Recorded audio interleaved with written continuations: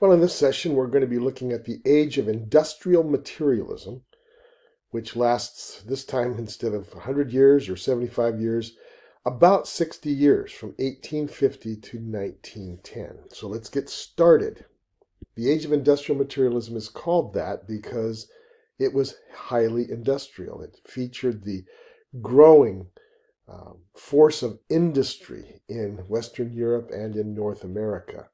Certainly the textile mills had been going before this, but not only textiles, but all sorts of factories and mills and production centers were sprouting up all over the place to provide goods and services, which of course then increased stores and all kinds of trade and commerce. It's also materialism because the focus was producing more things for people, better living conditions, more conveniences in the home, the kitchen, the farm, and just life in general, getting around from one place to another. So all of that was about a higher standard of living. So remember that in the Enlightenment, it was all about reason is going to give us what we want. The things we're craving for, the things that we think we're lacking, are going to be provided by reason. Well, that didn't provide everything that people wanted, so then they tried passion and feeling and experience. That would be the romantics that we just discussed in the last session. Well, that led to darkness and destruction if you pursue it far enough. And so then they thought, well, let's just get more good stuff. Let's just have a better life in terms of more goods and services. So that's what this is all about. So the age of industrial materialism saw the rise of modern cities, like what you see there in the picture is London. That's Piccadilly in London, just before probably this period ended. And of course, the production of mass-produced goods and urban services. To live in a city, you have to have urban services. It was a move away from the rural-oriented way of life. So this is a time in which many, many people who, for generations, their families had lived in the country, on the farms, on the big estates, were now moving into the large cities and changing their way of life from farm work or small town work to work in the factories and the shops and the industries of the larger cities. Probably the best way to look at this would be to study the British Empire very briefly, so we're going to be doing that.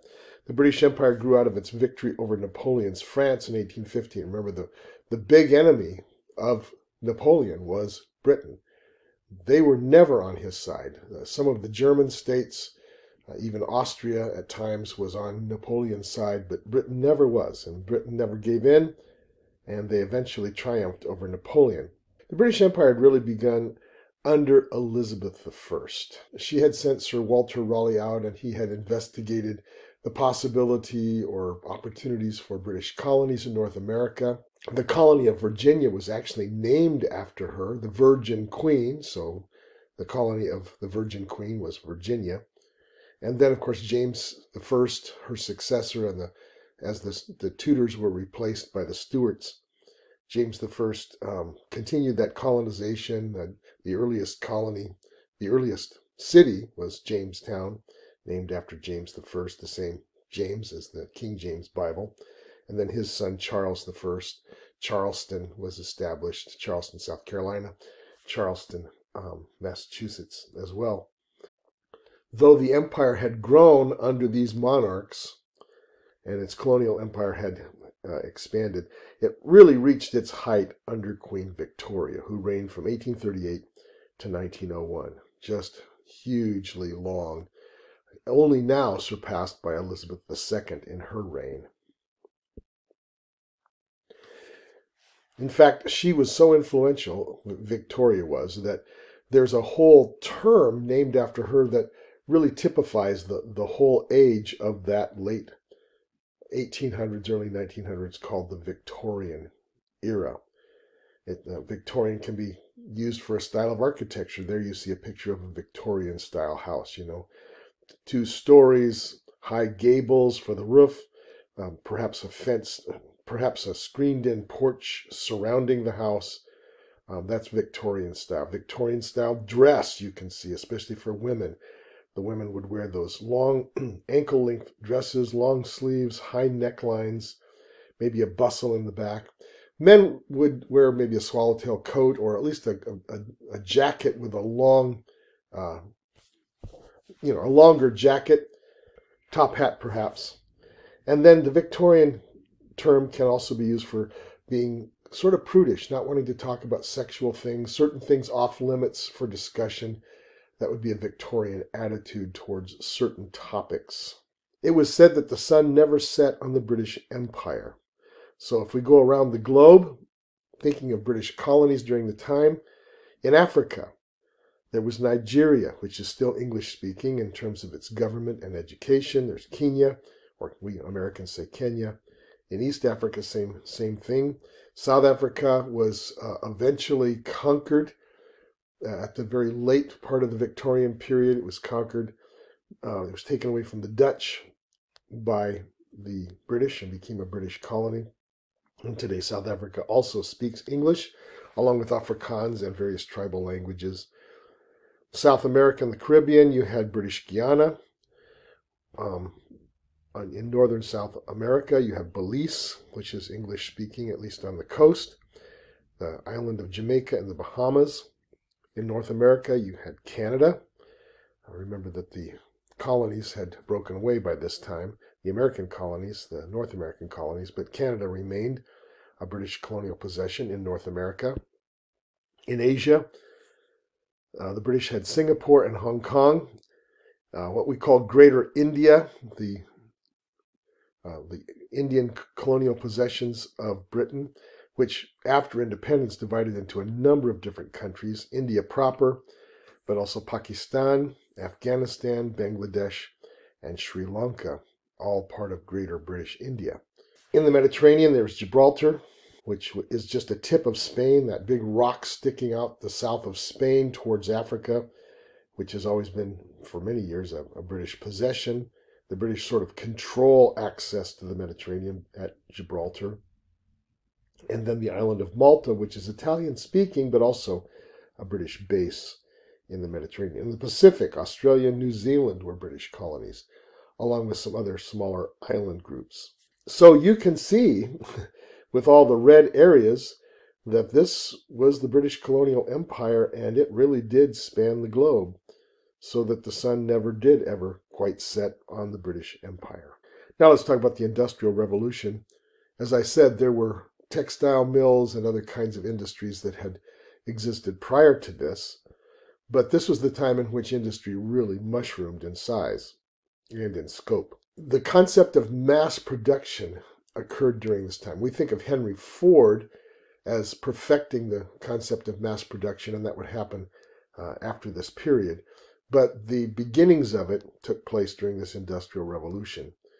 The mass production allowed people to move from, instead of a craftsman making a product from beginning to end, the craftsman would make only a part of the product and then pass it on to someone else who would make another part. And then finally, after a series of people had worked on it, it became the complete product. Newer technology and machinery were developed during this time. And I like to think about domestic lighting when it comes to this concept. At the beginning of this period, many people still lit their homes at night with candles.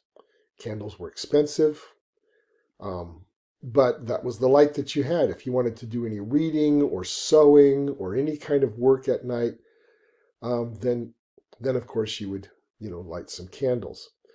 But then as the whaling industry kind of went down, of course you'd use whale oil as well sometimes. But then with the discovery of oil, especially in Pennsylvania, this byproduct of petroleum is called kerosene. And initially that black petroleum coming out of the ground, they didn't quite know what to do with it. So they were able to process the kerosene from it, and then they just kind of disposed of the rest. Of course, now we have gasoline and other products made from it.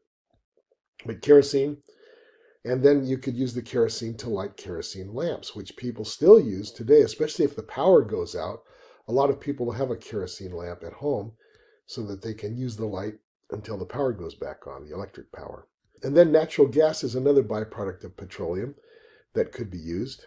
And natural gas is something that you need large quantities of. So pipelines were laid to bring this gas to the cities and into some people's homes, at least wealthy people's homes, and you could actually use the gas light on the streets for street lights, but also in your home. And of course, this meant that fire was always a danger. There were a lot of fires as a result, but eventually they got to the place where they could control it. And finally, with Thomas Edison's invention of the usable light bulb, electricity was harnessed for use in lighting in homes. Of course, there was this big battle between Edison and Tesla for what kind of electric current would be used and who would have the production means and who would have the distribution means. And eventually, Edison edged Tesla out of the picture. Lately, Tesla has been coming back in a big way, although, of course, he's been long dead. But Tesla's products and Tesla's concepts remain. Innovations in agriculture included machinery that was able to harvest cotton. Instead of people picking cotton by hand and then removing the seeds by hand and keeping the fibers, they were able to pick the cotton and then put it in a cotton gin, which would comb the fibers off the seeds and allow for massive cotton production, which really increased during that time. It was also a time for high-quality hybrids, better corn, better wheat, better fruit trees, even cattle, breeding cattle, breeding sheep, breeding pigs for better products. And also, there was less need for manual labor. As more machinery came into use, you needed less people to run a farm. So you had to let people go. There were not jobs for people in farming anymore. So what happens? Well, thankfully, they could move to the city and get a job in the factories making the machinery that people were using. So there was a mass transfer of population from the rural areas to the cities and from rural occupations to occupations in industry.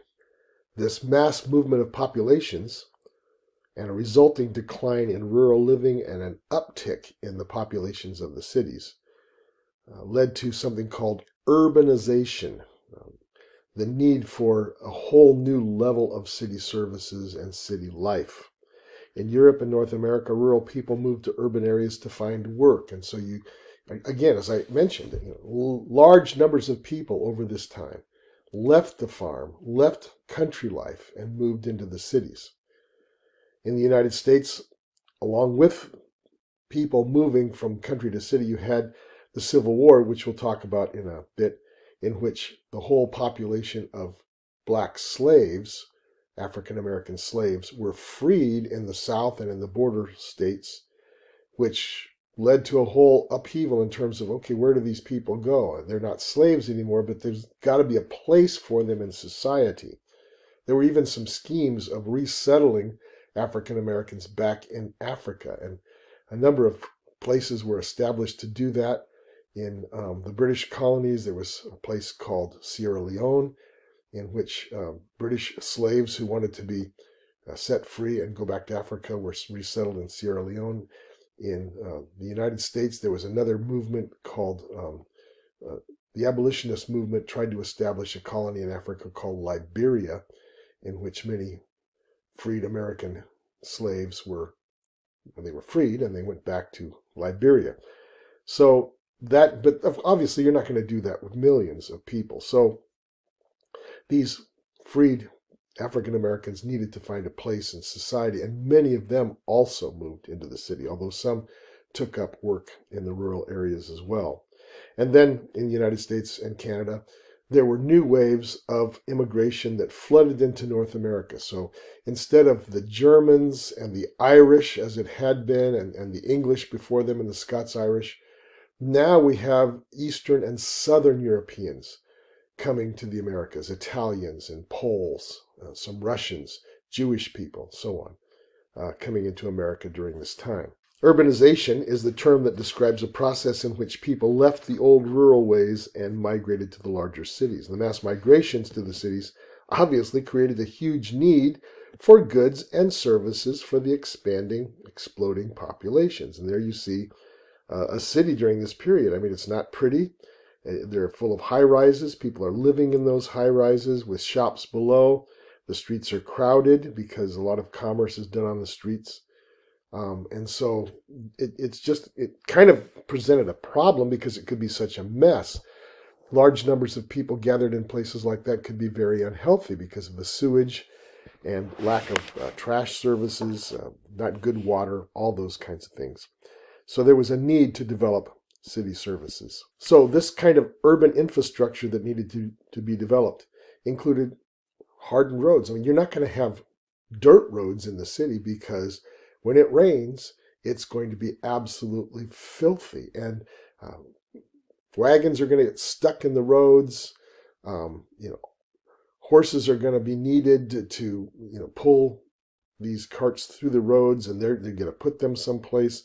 So you need hardened roads, either cobblestones, bricks, or a new concoction called asphalt. In the early days, they called it macadamizing roads because of Macadam, who invented the solution. It's gravel, sand, and tar. And so they called it macadamizing, but now we call it asphalt. Public transportation, not everybody had a horse. Where would you put all the horses? Not everybody could walk to their job because it was too far away. So you had to have public transportation, which would be horse-pulled trolleys in the beginning, and then later, of course, electric and gas buses. Sewer services are pretty obvious. You've got to have a way to take all that sewage and dispose of it. Utilities like water had to be available, fresh water for people, clean water for people. And what are you going to do with all the kids? There's an element that we don't talk about when it comes to education. And of course, in the United States, public education was way ahead of pretty much any place else in the world in the early days, because Americans believed in teaching children at least the basics of reading, writing, and arithmetic. And of course, the reading part was also, so that they could read the Bible, because America was a very Christian country in the very beginning. And so that was one motivation. But another motivation for starting schools wasn't as much about the kids learning as it was about what to do with the kids when the parents were at work in the factories. You've got to do something with the children. So in addition to educating them, there had to be a way of keeping them occupied and supervised while parents were at work. So schools began to spring up throughout the large cities. Housing, you got to put people someplace. And so instead of building little houses on the ground, you run out of space pretty quick. So you've got to build people up into 4, 5, 6-story apartment buildings, maybe even taller sometimes. Where are they going to get their food and clothing and other necessities? Well, you've got to have stores in an area where people can get to them easily. So neighborhood stores, small stores run by people, but also larger stores that people could get to as well. And then medical facilities. How are you going to treat people? There needs to be doctors and nurses and clinics and so forth. So all of that had to be dealt with. The result of all of this development was the new industrial city, something that did not exist in the 1700s. I mean, you did have a large city in London. You had New York City, you had Boston, you had Paris, of course. But those cities were not the same as what developed during this industrial material period. These cities were on a far different scale. And so you had the cities in the old world, but in addition, you had now Chicago, you had Cincinnati, Baltimore, some of the larger cities on the East Coast in the United States, and in Canada, you had Toronto and other places like that, Quebec. Along with urbanization, as I mentioned, the old rural ways of life are left behind, but also the customs that rural people observe. Certain seasons you do certain things, you do things certain ways. Skills like how to butcher an animal that you raised on the farm, that disappeared when people went to the city. They didn't butcher their own animals. They didn't raise their own vegetables.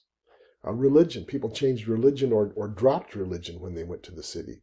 Why? Because there was not that community that they were part of that was part of a certain religious group. So they oftentimes abandoned religion, or they changed from one kind of practice to another. And so religion changed, worldview changed, much more of a city worldview than a rural worldview. And you can even see that today. There's a real difference in the way people think between people who are very much city dwellers, very much with a city mindset, and those in the country who have kind of a different way of looking at things. City dwellers adopted an increasingly humanistic mindset. It's all about people and what's good for people and what's fair for people and so on, and much less about God and much more, I guess you'd say, supernatural, or thinking in terms of the bigger picture of what life is all about.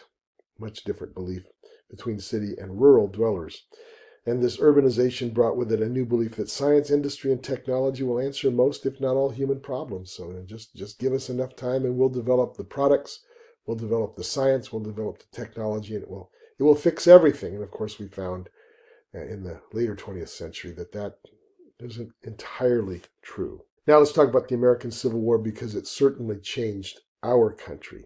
Our country moved increasingly from rural to urban after this war was over. What led to the Civil War? Well, of course, it was about slavery, and that's clear. I think most people would understand that. That's how the Civil War is usually framed to most of us in school.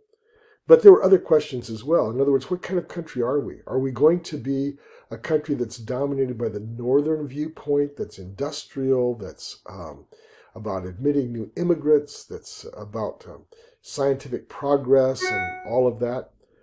Or are we going to be a country that is more rural oriented? Or are we going to be two countries? That was a big issue. And which of the cultural viewpoints will guide us into the future best? And then, of course, what should be done about slavery? Because some states in the United States had slaves. It was legal. Those were mostly in the South, but also some that we wouldn't really consider South, like maybe Maryland, Delaware, Kentucky, Missouri. Those were slave states, but they weren't exactly South. And so some states were very opposed to slavery, like those in the Northeast, like Massachusetts, Connecticut, so forth. So the conflict grew between the northern and the southern viewpoints in the United States. Eventually, it led to a split with the election of Abraham Lincoln. Lincoln only won because the Democrats split their votes with two different candidates, a southern candidate and a northern candidate. And because the Democrat vote was split, Lincoln was elected. And immediately, some of the southern states, because the Republican Party was brand new, I think there had only been one candidate before Lincoln. I think his name was John C. Fremont, Californian, by the way, who'd run on the Republican ticket.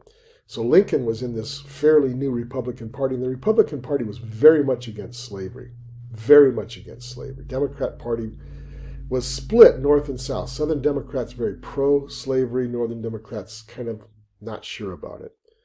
So when Lincoln was elected in 1860, then the southern states began to hold conventions, and many of them began to vote to leave the United States, starting with South Carolina, but eventually 13 of the states formed a confederation called the Confederate States, in which they left the Union and tried to form a new country. You can see this is how it divided up, with the slave states being in gray, although the red line marks the Confederacy. So some of the slave states never left the Union. Missouri, Kentucky, at this point, Virginia and West Virginia were one state, but once Virginia left the Union, the western part of the state voted to stay in, and so they formed their separate state, West Virginia. Delaware and Maryland also stayed in the Union, but were slave states. The rest of the country was not slave-oriented. The new state of Kansas, fairly new state of Kansas, had been a terrible bloody ground, a battleground between pro-slave people and anti-slave people as to what kind of a state it was going to be. It was kind of a mini civil war in Kansas. It ended up being a non-slave state, but a lot of people were killed over the issue of slavery when it was forming as a state. The results of the American Civil War, which lasted from 1861 to 1865, were that 600,000 Americans lost their lives. And we're counting both sides, both sides being Americans, some fighting for the Confederacy, some fighting for the Union. But that's a lot. And I don't think that number has been surpassed in any war that we fought since then, including World War II. Plus many, many more injured, maimed, psychologically damaged, in terms of what they suffered. And you can see here some dead on the battlefields. I believe the left is Antietam, the right may be Gettysburg, but just a terrible toll taken. The Northern economy and way of life were triumphant. So eventually, after 4 long years of war and devastation, finally the North triumphed and the South was forced to rejoin the Union, which they did, some of them very reluctantly. And even today, the animosity remains from the descendants of the North and the South. Sometimes it's not horrible, but sometimes it remains. The results of the American Civil War included the fact that the Southern way of life was changed radically. It didn't change overnight. It was still fairly agricultural. It was much less industrial than the North, but industry began to really come into the South. Slavery was ended, so they had to figure out what to do with the former slaves, and that did not work out very peacefully much of the time. Eventually, there was sort of a settlement, but a lot of the slaves moved north. But in the North, they weren't particularly well received either, because they would take the low-end jobs away from the whites who had them. And that didn't create a lot of harmony.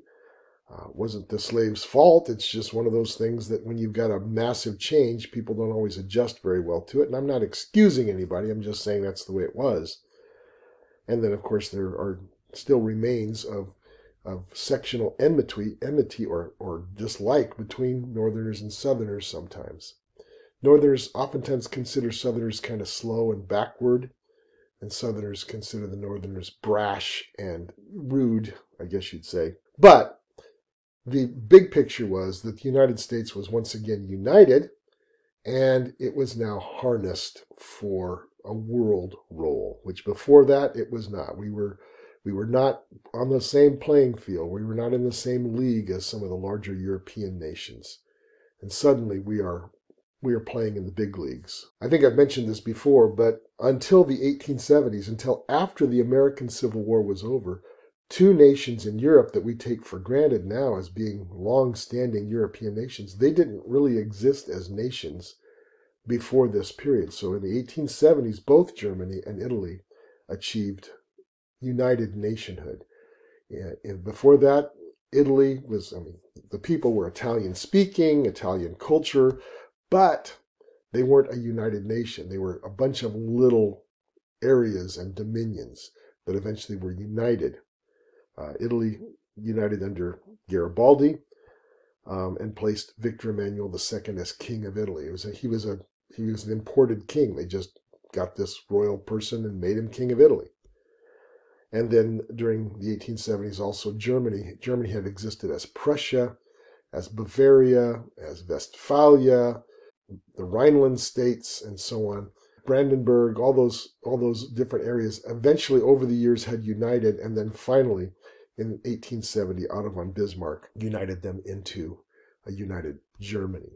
All of them German-speaking, but if you talk to the Germans, they'll say that there are very big accent differences and vocabulary differences in the different regions of Germany even today, just like we have in the United States. So there's Otto von Bismarck. I always wondered, what's the purpose of the little spike on top of the helmet? I never quite got that. So in 1871, Bismarck achieved the unification of all the German states except Austria. Austria had its own empire. They were not interested in being absorbed into Germany. Austria was German-speaking, but it was never absorbed into the German Empire until Hitler did it just before World War II. Immediately, Germany flexed its muscles and took up an old grievance with France over some disputed territory called the provinces of Alsace and Lorraine. And Germany, in a very quick war, overcame France and annexed Alsace and Lorraine into the German Empire. They were led by the dominant northern region of Germany called Prussia. Also, this happened during the time of German unification.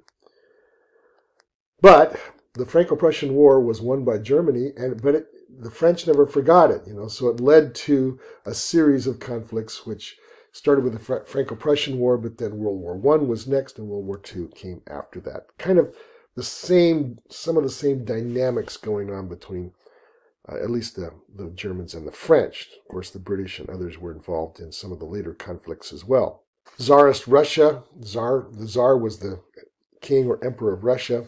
Russia in the beginning of this period was a colonial power. It had annexed a lot of the Siberian areas and some of the Central Asian areas were under its influence, but it also had colonies in Alaska, which under Lincoln's administration, the United States purchased these Russian colonies in Alaska.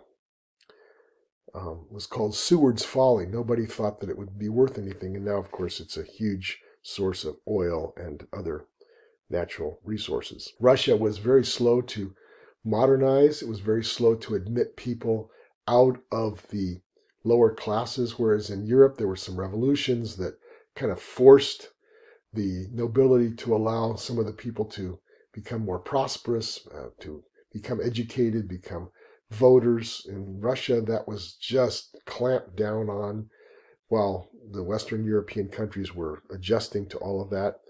And so when revolution came in Russia, it was violent.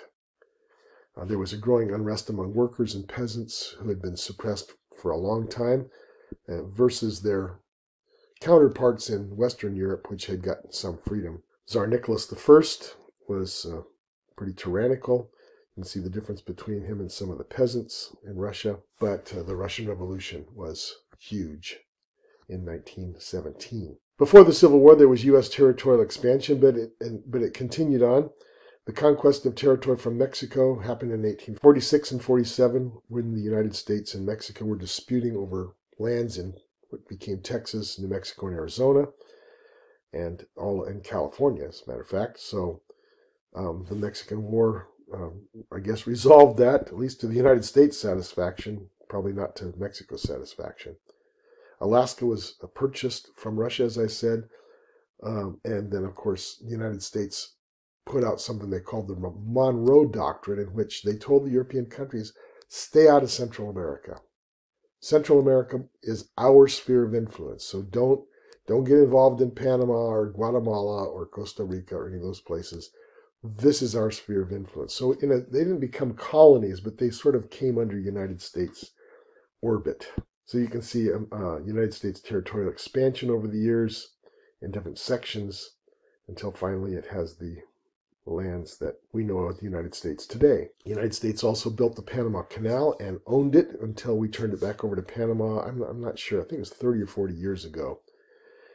The United States won colonies in Puerto Rico from Spain with the very brief Spanish-American War, and I think it was 1898 and 99. And then did not take over the Philippines, but acquired Philippines as sort of a colony, but more of a protectorate from Spain. So Spain lost the Philippines, lost Puerto Rico, lost Cuba. Cuba became an independent country under the American sphere of influence. Puerto Rico became a territory, and the Philippines were also under American influence. Eventually, of course, Cuba broke away and became communist. And then Hawaii was basically taken over by U.S. Marines, and the king or queen of Hawaii was welcomed into the United States. It just was one of those things that was kind of bloodless, but not much the Hawaiians could do about it. We talked about George Hegel in a previous lecture, but he believed that the universe is not driven by a personal God, but by an impersonal principle of progress. Remember, it was thesis conflicting with its opposite antithesis, and produced something new called synthesis. And of course, this became the driving idea behind evolution, behind communism, behind so many different social movements and ideas. Hegel provided the non-God-oriented mechanism that it could explain why things change, and sometimes change for the better, or at least the more beneficial. So Darwin took it and took the idea and used it to explain how the variety of life and adaptations to the surroundings could happen. Freud used it in psychology. Marx used it in Marxist and communist political theory. Okay, now for the art as an expression of all of these things. Something happened now called realism. We've talked about realism and idealism before, but now realism takes on a whole new form in the sense that we now have photography. The earliest photographs that you can find, and search them out on YouTube or the internet, the earliest photographs are from the late 1830s. They're not very good, they're not very clear, but they're experimenting with them. By the time you get to the 1840s, they're better. And on into the Civil War, you get some very sharp pictures sometimes. You couldn't move, you had to sit there or stand there still for a long time, maybe 30 or 40 seconds, but still, it produced some decent pictures. And now what you see is what you get. I mean, it's not an artist's interpretation, it's what's really there. The camera captures it. The old opera has its final hurrah during this period. The Verdi operas, La Traviata, Rigoletto, the Wagner, I guess you'd say German versions of the opera with the great German epic, legendary Ring cycle, Der Ring des Nibelungen, and some of the others that celebrate at least the Germanic or European legendary past. And of course, Hitler was a big fan of Wagner, and so was Nietzsche. Artistic expression also involved into the Art Nouveau of the French, the new art. Just very delicate, almost fanciful types of depictions. Here you see, I guess you'd see fairies on the left, and then this jewelry, Art Nouveau. And of course, Tiffany is the Tiffany glass is a expression of Art Nouveau as well. But just things that are just pretty and very, very unique. You can't study this period in art without talking about Impressionism. The French Impressionists have made their huge mark in the art world. Some of the young artists during this period, it was very, very difficult to get into the French Academy of Art, to get anything, advertised or accepted in terms of their artwork. Remember, the French, from Louis XIV onward, have been very strict about what is publicly acknowledged and what is not. And so instead of fighting the system, they just broke away and formed their own little group. And they displayed their own art in their own galleries, apart from the French Academy. And one of the Academy people went to see this alternate, presentation of art. And he saw this particular painting by Claude Monet that was called Impression Sunrise. And so somehow that member of the French Academy just called them all impressionistes. And so that became the term for their kind of art. It's not clear. It's not, sometimes it's hard to make out what they're painting because it's kind of vague. But this is a pretty good idea of what they're doing because it's called Impression Sunrise. It's just an impression of sunrise. It's not supposed to be a clear picture of a sunrise. It's supposed to be Monet's impression of kind of his idea of a sunrise. So Monet is one of the great early Impressionists. My favorite, I think, is Renoir. Renoir is a little more, I guess you'd say, realistic, but even there, it's a little cartoonish, if I can use that word. It's not quite realistic. There's a little bit of idealism mixed in it. This is actually a boating party, group of people that got together. Renoir's friends were on this boat on the river, and they're having a wonderful time, and this is what they experienced during the 1870s, 1880s, sometime in there. Many other Impressionists. You have Degas, who focused on the ballet. And of course, this is not a substitute for reading your textbook. I can't go into all the details. Your textbook gives far more examples of Impressionist art, but Degas focused on the movement of the ballet dancers. You had others that were involved as well in this Impressionist movement. But Van Gogh is not really an Impressionist. We call him a post-Impressionist because he goes beyond just the impressions and deals with kind of what's going on in his own mind. Some say that Van Gogh was autistic, somewhere on the autistic spectrum. I don't doubt the possibility of that. Of course, it's hard to know now. He's been dead for a long time, but he seems to have been that sort of person. He was very difficult socially, didn't seem to be able to quite merge in with the social interactions of people. He tended to take things quite literally. His brother was a Dutch Reformed pastor, and Van Gogh, at least in his early life, was very religious.